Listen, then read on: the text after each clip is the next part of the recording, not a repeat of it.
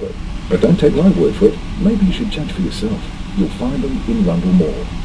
The Adelaide Central Markets, located in the heart of the city, offer the largest range of fresh food and produce in the Southern Hemisphere.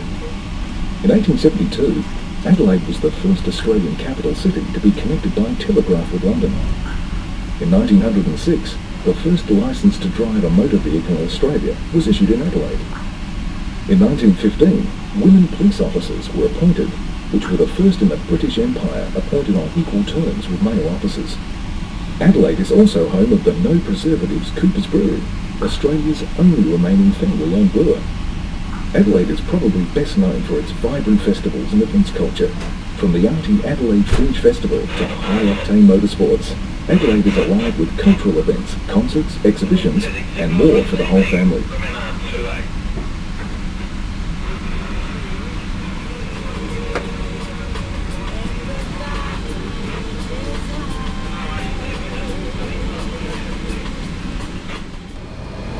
So they moved into the parklands too.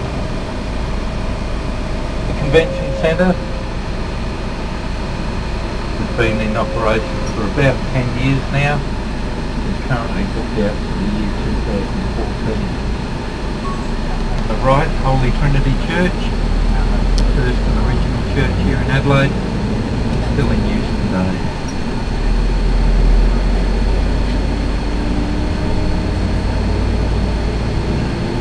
Most of the major hotel chains have their hotels here on North Terrace in close proximity to the convention centre, so that there's always accommodation very close to any time that there is a convention being held here in Adelaide.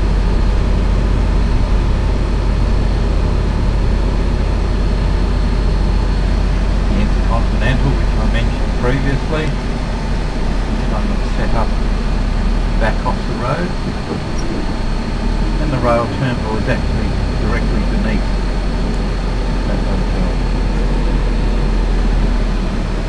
Railway station building itself, the architect is an American, and it has a beautiful marble hallway that leads from these doors all the way through to the other side of the building.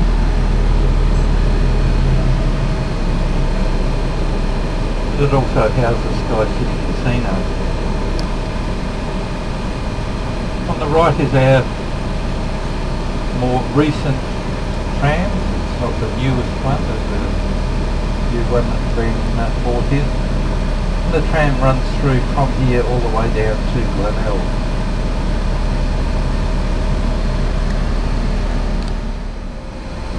It's up for sale at the moment, but the group of buildings are heritage listed, and so therefore external modifications cannot be made. Internally they can be upgraded, but they have to remain basically as they were.